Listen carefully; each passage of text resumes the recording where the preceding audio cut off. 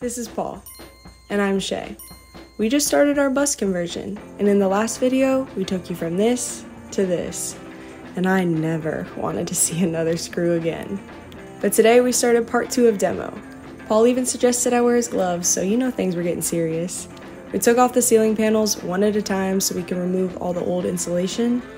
There was even insulation in the walls. It was a big process, and let's just say some of us took better precautions than others.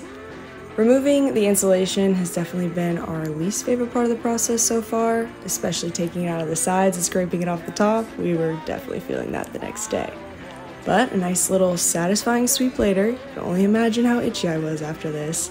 It was all worth it to have this beautiful, clean shell to work with, and we are so excited for the future. So make sure you follow along so you can stay up to date on the build.